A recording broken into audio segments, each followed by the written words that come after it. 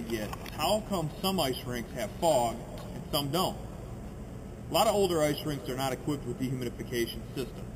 They come in all shapes, all sizes. They can do 1, 2, 3, and 4, or even more rinks at a time, depending on the size of the unit.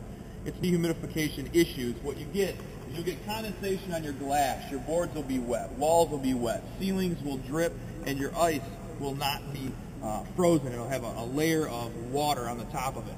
We run here a Munter system, which is a Supreme system.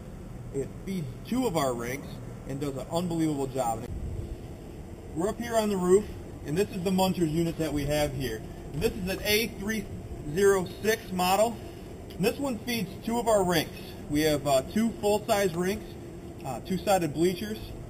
Basically what this system does is it captures rink air, moist rink air, brings it into the firing unit, puts it into this condensate wheel, ejects the exhausted vapor out the side unit here, and returns completely dry air back into the arena.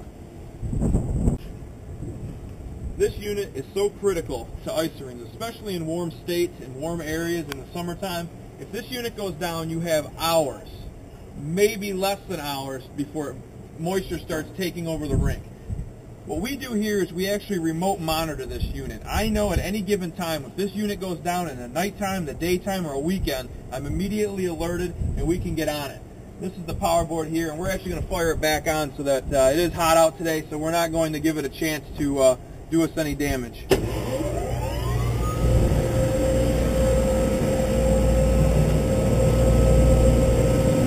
One more thing on the dehumidification. When we do get heat in this arena, we have a vaulted ceiling, so it actually naturally brings the heat to rise to the highest point, including the propane when we're working. What we have installed in the ceiling are 4 foot by 4 foot, and we have 2 of them run dually together, is an exhaust fan, and it actually exhales anything that works its way up. So we always have a good, clean surface, and it really helps out with the dehumidification, even on the really hot days when it's really giving that Munter's unit a lot of work and duty.